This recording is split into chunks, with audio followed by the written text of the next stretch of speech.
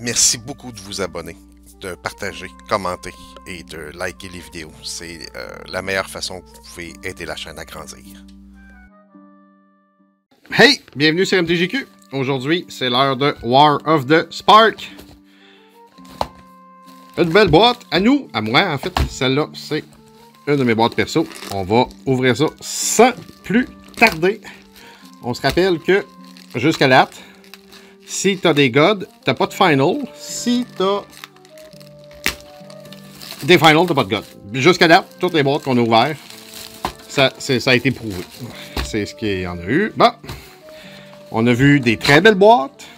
On a vu des boîtes qui contiennent 2 fois la même rare, donc il y a des surprises. On a vu des boîtes avec 2 rares foils. On a vu des boîtes avec beaucoup de mythiques, des boîtes avec moins de mythiques. On commence sans plus tarder. On va prendre le temps de passer les communes, les autres communes.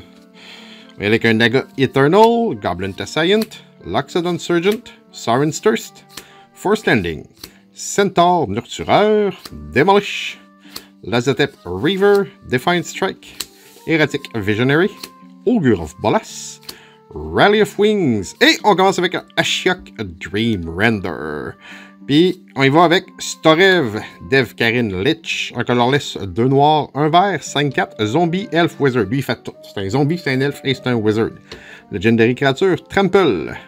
Quand il fait du combat damage à un player ou un planeswalker, tu ramènes dans ta main une créature ou un planeswalker de ton graveyard qui n'a pas été mis là ce combat-ci. Une forêt et un zombie. Ils sont beaux les zombies bleus. Ils sont beaux les zombies bleus. Et voilà. No Escape. Turret Ogre, Ironclad Krovod, Vivian's Grizzly, Dusk Mental Operative, Bloom Hulk, Charm Stray. Ça, c'est la version cute des chats. Il y a la version pas cute des chats. Heaven Eternal, Burning Prophet, Obnixilis Cruelty, Watley's Raptor, Emergent Zone, Narset, Partner of Veils. 2 planeswalkers en 2 boosters en une commune et un Parelion 2, 6 colorless, 2 blancs, 5-5, Flying, First Strike, Vigilance. C'est un véhicule. Quand Parelion 2 attaque, tu crées 2 4-4 Angel Token avec Flying et Vigilance qui attaque et il y a un crew 4. D'après moi, il y a un deck qui peut se faire avec ça. D'après moi, il y a un deck qui peut se faire autour de ça. Peut-être en monarque. Tu sais, Serra va sortir dans la prochaine série, dans Modern Horizon. Tu as un Planeswalker Serra blanc qui fait des anges qui peuvent crouer pour faire... Oh, on a une petite idée qui se dessine.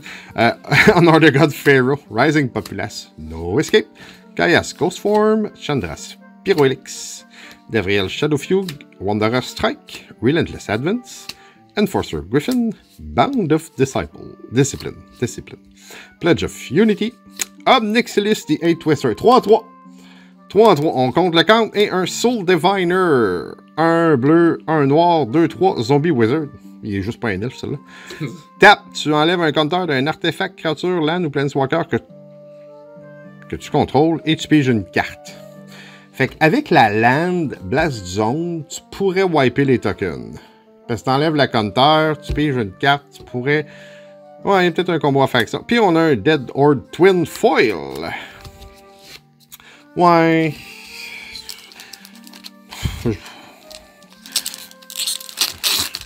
Je l'aime pour ça. Mais c'est peut-être bien le fun. Mais bon, Gideon's Sacrifice, Naga Eternal, Raging Crunch, Tidebreaker Giant, Vivian's Grizzly, Wolf Rune, Divine Harrow, Prismith, Spark Harvest, Domri's Ambush, Yugen's Conjurant, Price of Betrayal. Bon, on vient de briser le streak de Planeswalker. Eh non, on a une Chandra Fire Artisan. On a 4 Planeswalkers en 4 boosters. 2 colorless. Ah, ben c'est vrai, il y en a un dans chaque booster, moi, dit Nono. Hey, Colin. Pas vite, le gars. Pas vite. 2 colorless, 2 rouges, 4 de loyauté. OK. Quand un ou plus loyauté counter est enlevé de Chandra, elle fait le même nombre de dommages au target opponent ou planeswalker. Du Marc-André rit de moi. Plus un exile de top card de ta librairie, tu peux la jouer. Moins 7, tu exiles les top 7 cartes de ta librairie, puis tu peux les jouer ce tour-ci. Fait que oui, effectivement, War of the Spark, il y a un planeswalker dans chaque booster. T'en as pas assez ouvert jusqu'à date pour t'en souvenir. Mais ça a l'air que c'est Arena, c'est pas vrai. Blind Blast Foil. Fait que c'est ça, moi je me pensais dans Arena. À cause de l'écran, là. Je me suis réchappé. Ouais, vous pouvez lâcher des commentaires. Gâtez-vous. Je faisais le compte des planeswalkers, c'est sûr qu'ils vont en avoir 36 au minimum à la fin.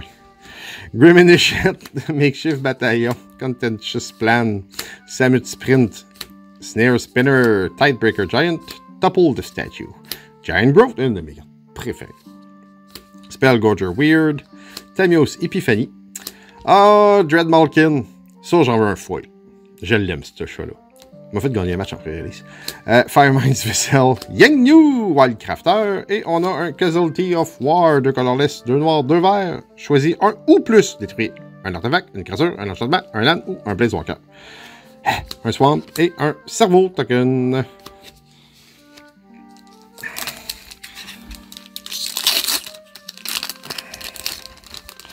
Ashiok Shkalker, Honor the God Pharaoh, Rising Populace, Stealth Mission, Snare Spinner, Toll of the Invasion, Thundering Seratok, Spellgorger Weird, Topple the Statue, Herald of the Dead Horde, Leyline Prowler, New Form, Jaya Venerated Fire Mage, et Rolesque Apex Hybrid, 2 colorless, 2 verts, 1 bleu, 4-5, Human Mutant, c'est même pas un elfe ni un merfolk.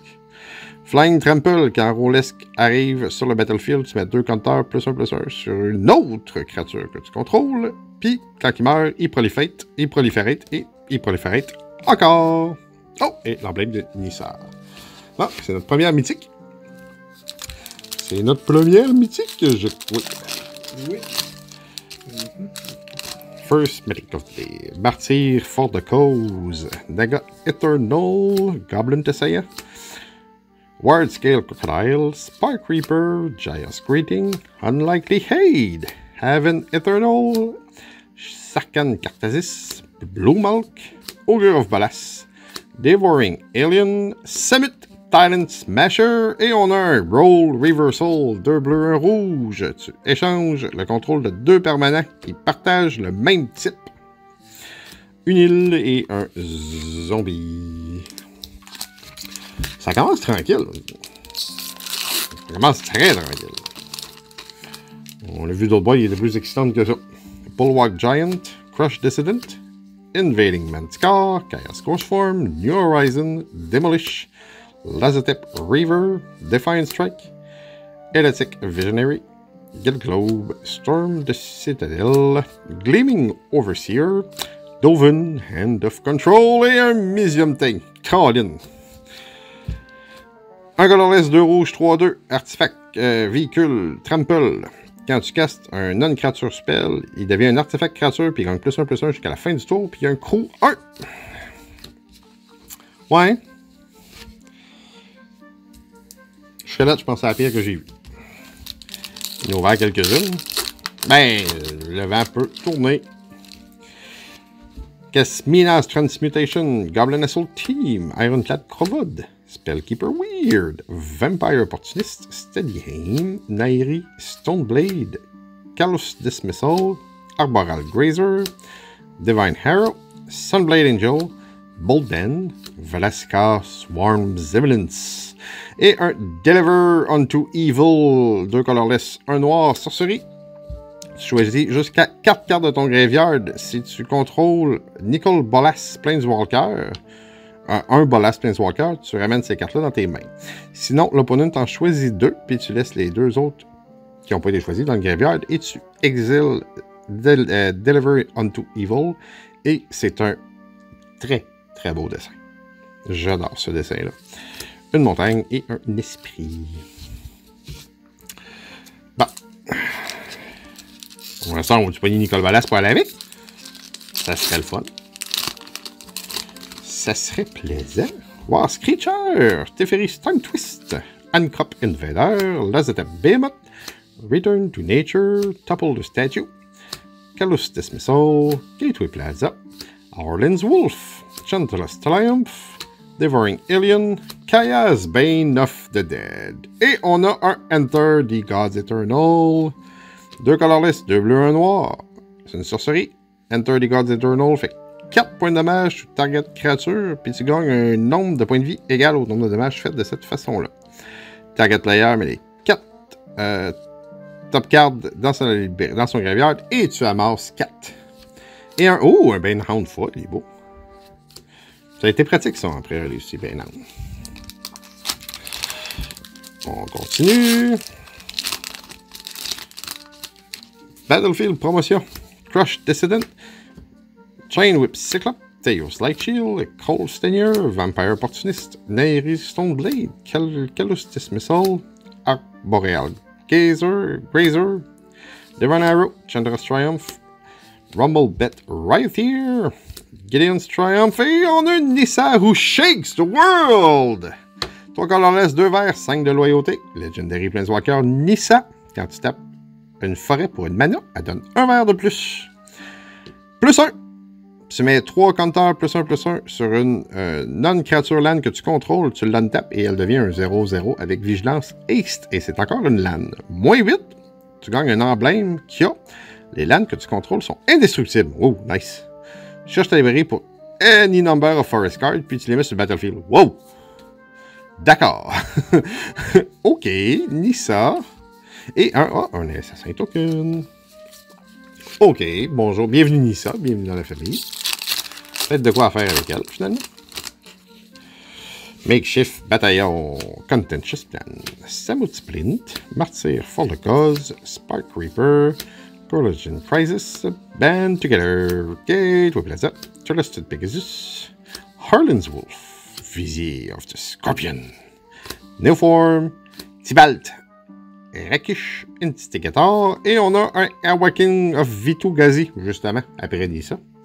3 colorless, 2 verts, instant, tu mets 9 +1/+1 counter sur un land que tu contrôles, ça devient une Legendary Elemental Creature name Vitu Gazi, puis c'est encore un land. Ouais, avec Nissa, ça fait super bien. C'est un combo. Ah oui, puis il faut que tu aies Ultimate, par exemple. Faut que tu aies Ultimate.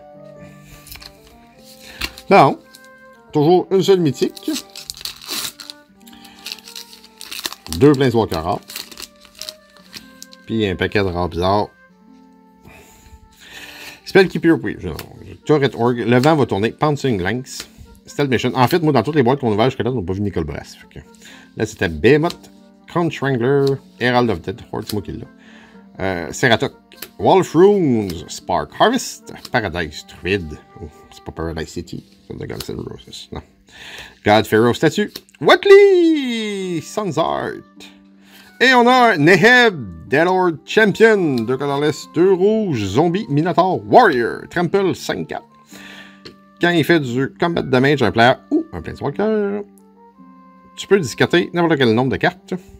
Si tu le fais, tu piges le même nombre de cartes et tu as un mana rouge pour chaque carte que tu as pigée.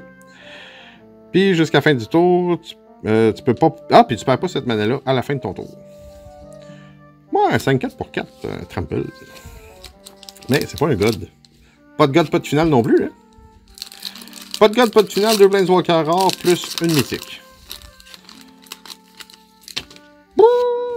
La boîte est bizarre. Casmina Transmutation. Moi, j'adore le dessin de cette carte-là. Samut Sprint. Moi, je veux une Casmina Foil. Fority Extractor. Primordial Worm. Obnixilis Cruelty. Totally Lost. Larune Enforcer. Burning Prophet.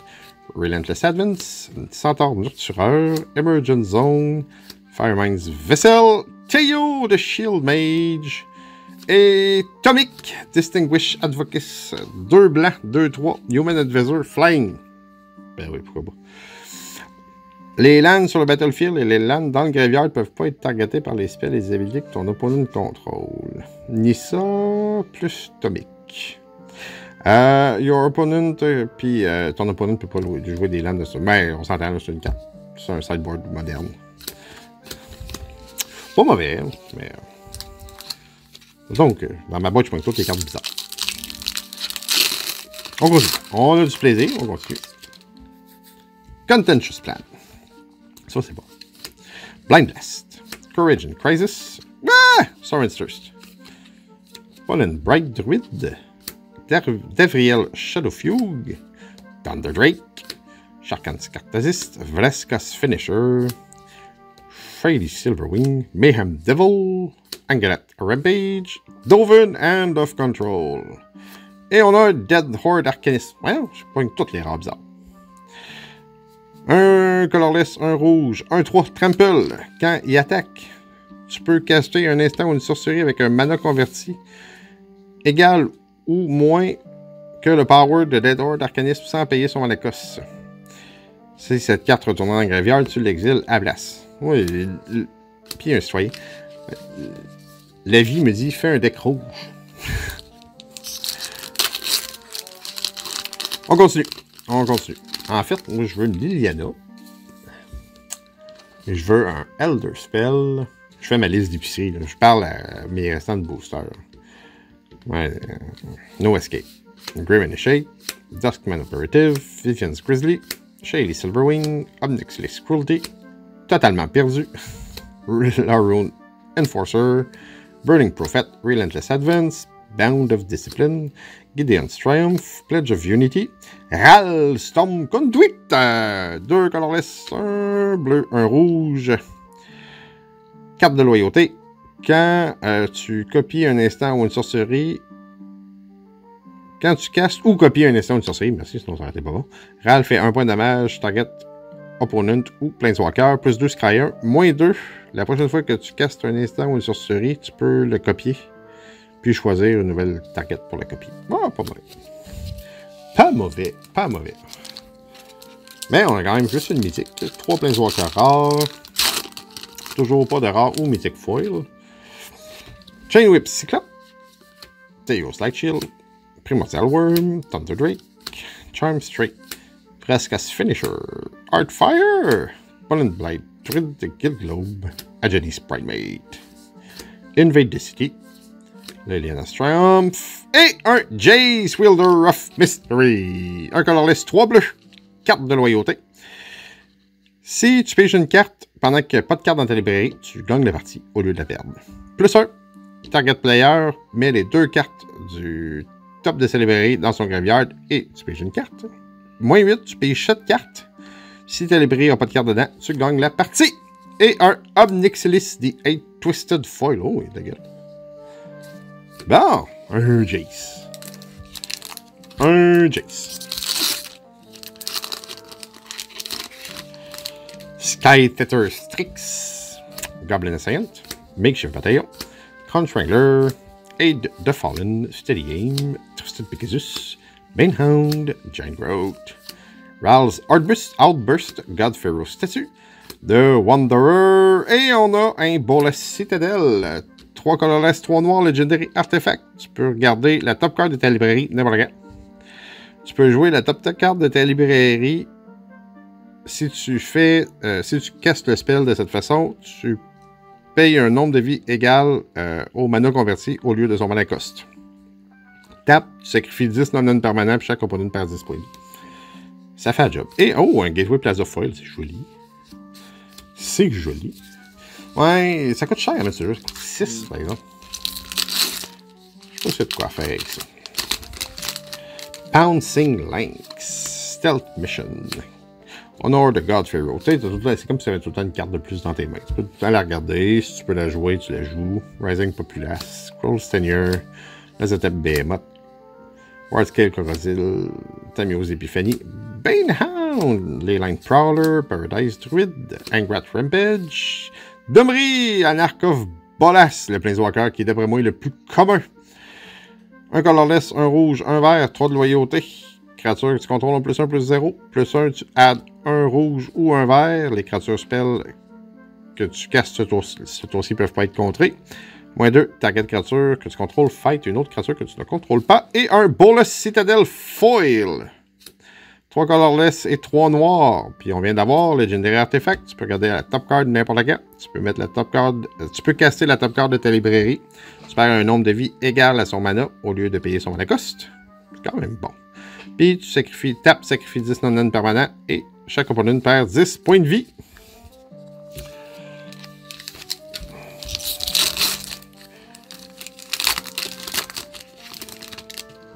On a toujours juste une mythique. Bulwark Giant, pas de finale, pas de god. Dambreaker, Crunch, Tidebreaker Giant, Wardskill Crocodile, Pyroix, Unlikely Haid, Wanderer Strike, Heartfire, Mana Geode, Bound of Passion, Grateful Apparition, Narset, Partner of Veil, et on a un Time Wipe. 2 colorless, 2 blancs, 1 bleu. Une sorcerie, tu retournes une créature que tu contrôles dans tes mains et tu détruis toutes les autres créatures. Yeah. Yeah. Sky Tether Strix, Blind Blast, Luxodon Sergeant, Kieros Dambreaker, Charity Extractor, New Horizon, Toll of the Invasion, Nairis Stoneblade, Band Together, Priest Might, Deathsploot, Flux Channeler, Davriel, Rogue Shadow Mage, et on a un Starev Def. On l'a pas dit déjà, lui! Starev Defkarin Lich, un colorless, 2 noirs, 1 vert, Trample, c'est Zombie Elf Wizard, je pense à la première carte qu'on a ouvert, ou la deuxième. 5-4, Trample, quand il fait des dommages à un player ou un Planeswalker, tu peux ramener une créature card ou un Planeswalker dans tes mains de ton graveyard qui n'a pas été mis dans le graveyard ce tour-ci. Ouais.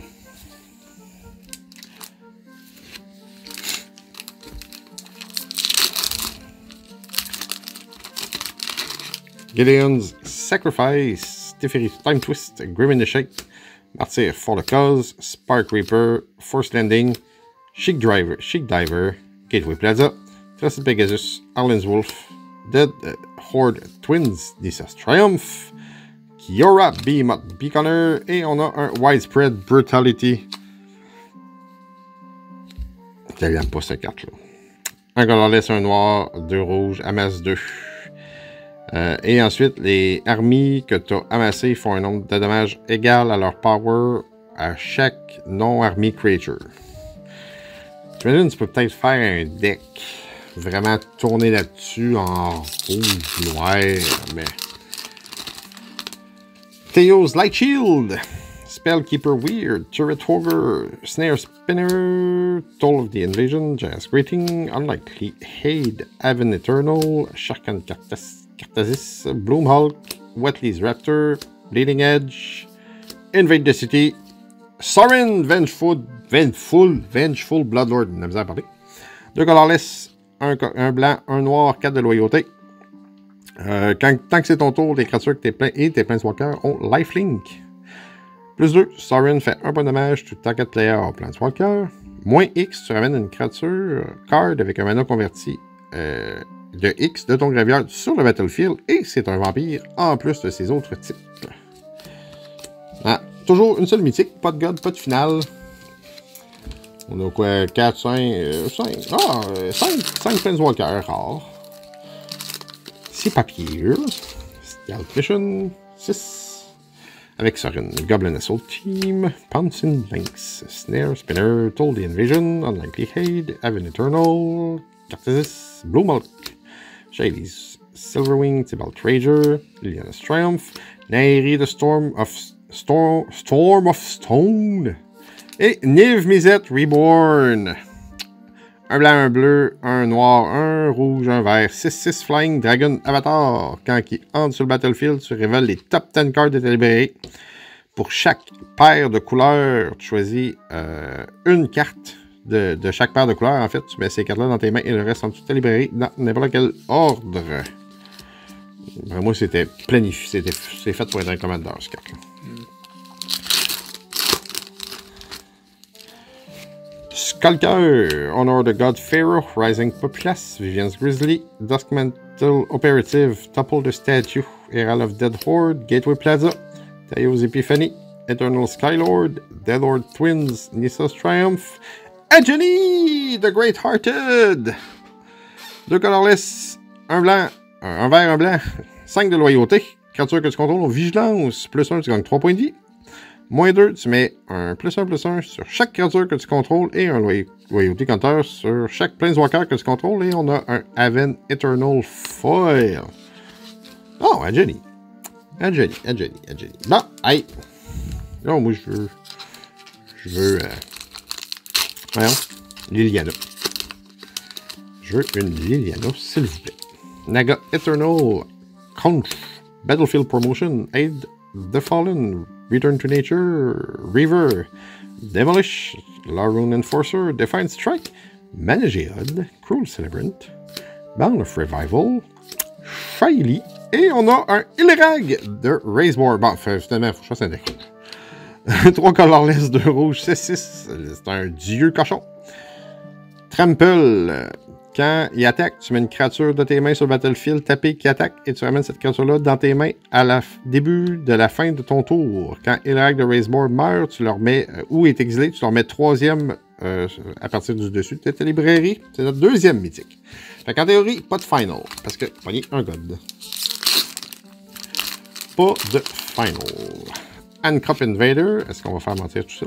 War Screecher, Sculptor, je me suis spoilé, parce que j'ai vu que j'avais Manticore, KS Go Front, mais une carte rouge encore. Snare Spinner, Weird, Tamiyo's Epiphany, Banehound, Band Together, Skylord, Bound of Flourishing, Arlene et un Kanko! Tin Street Kingpin. Bon, au moins, il va aller dans mon deck de Porphos. Oh, que c'est. 2 colorless, 1 rouge, 1-2, Legendary, créature Gobelin. Quand Krenko de Kingpin attaque, tu mets un +1/+1 counter et tu crées un nombre de 1-1 Gobelin égal au nombre au Krenko's Power. Hehehe, mon body Krenko. Bon. Ouais. Bulwark Giant, Crush Dissident, Invading Manticore, Gideon's Sacrifice, Vampire Opportunist, Steady Aim, Wall of Runes, Arlen's Wolf, Iron Bully, Callous Dismissal, Merfolk Skydiver, Tyrant Scorn, Teo de Shield Mage et un Ignite de Beacon, 4 colorless, 1 blanc, instant. Va chercher ta librairie jusqu'à up to 2, jusqu'à 2 Planeswalker cards, tu les révèles et tu les mets dans tes mains. Après ça, tu rebrasses ta librairie. Un tuteur de Planeswalker. Oh, je vais poigner toutes les utility spells en rare. C'est pas compliqué. No Escape, Turret Ogre, Ironclad Covered, Coldstenier, Vampire Opportunist, Devriel Shadowfugue, Wanderer Strike, Relentless Advance, Enforcer Griffin, Jaya's Greeting, Evolution Sage, Grateful Apparition, Shock, Dream Render, et Dador d'Arcanis, encore une fois. Un colorless, un rouge, un 3, Zombie Wizard Trample. Quand il attaque, tu peux caster un instant ou une sorcerie qui a un mana converti égal ou plus petit que son power de ton graveyard sans payer son mana cost et tu l'exiles après. Ouais, je te dis, la boîte me parle, fais un deck rouge. Blind Blast, Surgent, Dambreaker, Trailward Cyclope, Return to Nature, Shake Driver, Spark Harvest, Double the Statue, Giant Growth, Weird, Bound of Passion, Flux Chandler, Frasca, Swarm Imminence, et on a un, évidemment, j'avais pas celui-là. Silent Submersible, 2 bleus, 2-3, Artefact Véhicule. Quand il fait des combat damage, un player ou un planeswalker, tu piges une carte crew 2. Il reste 6 boosters. Il reste 6 boosters. Pas de Teferi. Pas de Nissa. Pas de Yugen. Pas de Gideon. Ouais. Ah oui, Nissa. Excuse. Oui, Nissa. Liliana, je le disais. Tatter. Battlefield Promotion. Primordial Worm. Chaos Ghost Form. Pyroelix. Shadowfugue. Wanderer Strike. Advance. Enforcer Griffin. Rioteer. Bound of Revival, Ingrap, et on... Ah, The Elder Spell! Ah, là, je suis content. 2 noirs, détruit any number of target, Planeswalker.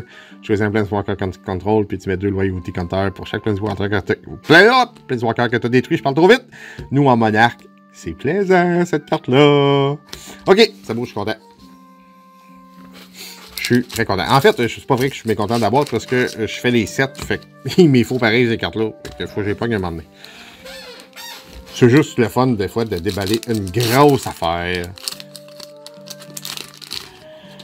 War's Creature, Teferi's Time Twist, Handcrop Invader, Sorin's Thirst, Forced Landing, Totally Lost, Centaur Nurtureur, Iron Bully, Erratic Visionary, Enforcer Griffin, Prison Rail, Bound of Insight, Gagnou, Wildcrafter et Museum Tank. Voyons donc, toi!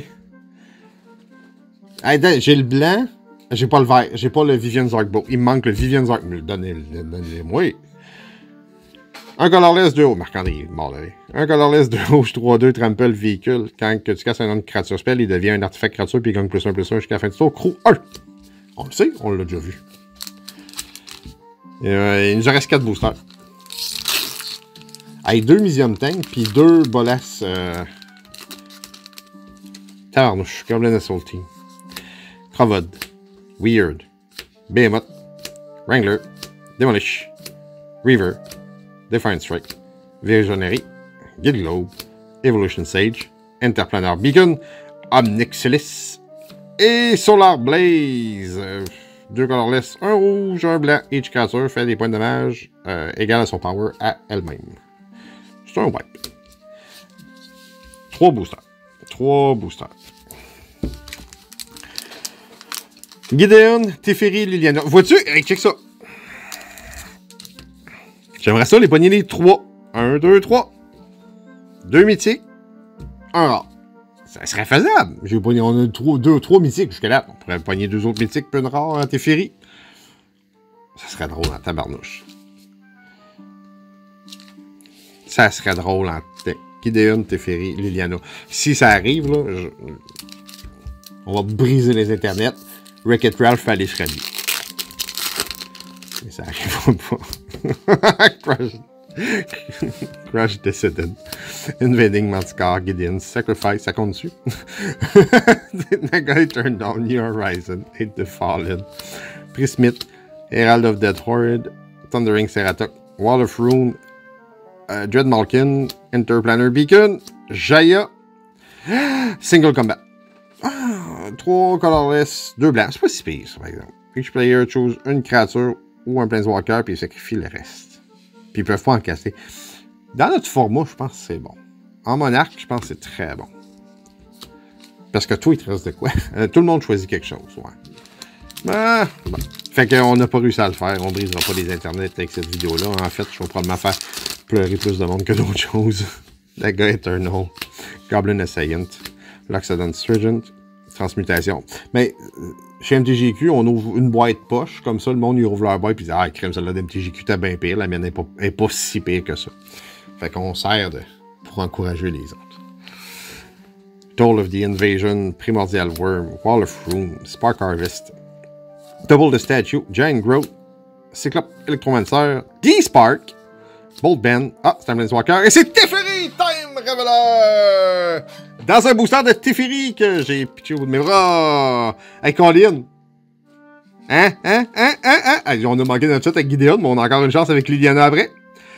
Teferi, un colorless, un blanc, un bleu, 4 de loyauté. Chaque opponent peut juste casser des spells comme si c'était des sorceries. Plus 1, jusqu'à la fin du tour, tu peux caster des sorceries comme s'il y avait flash. Moins 3, tu ramènes un artefact, une créature, un enchantement dans les mains de son propriétaire, puis tu peux jouer une carte. Hey, ça serait-tu drôle, Liliana? Hein, ça serait-tu? On brise à moitié les internets. On a eu Teferi dans le pack de Teferi. Puis on a eu Gideon Sacrifice dans le pack de Gideon. Ok, on y va. Crush Descendant. Chain Whip Cyclope. Theos Light Shield. Courage in Crisis. Sorin's Thirst. Arboreal Grazer. Divine Arrow. Thundering Ceratok. Spellgorger Weird.